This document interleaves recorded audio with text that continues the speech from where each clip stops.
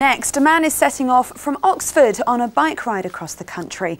But it's no ordinary journey. Rob Walters is on a mission to help homeless people by reviving a dying trade. Emma Boateng went to meet him.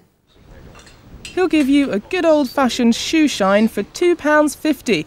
But it's not for himself. Rob Walters will be cycling and cleaning shoes around the country to raise money for the homeless charity Street Shine. He got the idea when he was backpacking in the Middle East. I had my sandals actually cleaned lots and lots of times, and I became interested in what would it be like being a shoe shiner in a much more affluent country like ours in England. So I'm giving it a go. He'll be spending 3 weeks cycling to shoemaking cities around the country, including Northampton and Gloucester. The money will go towards giving homeless people the skills to try their hand at this trade. I think it's very commendable. He's raising the profile of a little-known charity, and that can only be applauded. I'd do it if I could cycle better. I think it's a very good idea.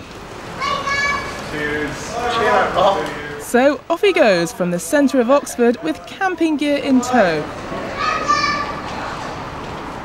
Stop number 1, the Banbury Road.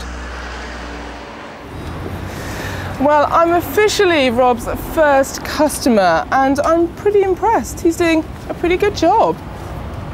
Very nice shoes, nice and dainty. As he heads for the open road, there's no fear he'll be lonely on his travels. He's planning on stopping in as many real ale pubs as possible along the way. Emma Boateng in Oxford for Central News. Great ideas all round, I think. He's probably found a gap in the market there, you never know. He has, good for him.